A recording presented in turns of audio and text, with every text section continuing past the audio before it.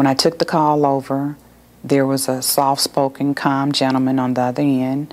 He told me that there's 3 people that have taken over the flight. At that point, I asked him his name. He told me Todd Beamer. He was from Cranberry, New Jersey. I felt that he knew at that time because he had said, "Oh, Jesus, help us." And then he said, "Lisa, would you recite the Lord's Prayer with me?" And I knew that he knew at that time that it wasn't much left for him to do. They're all heroes in my eyes. They really are.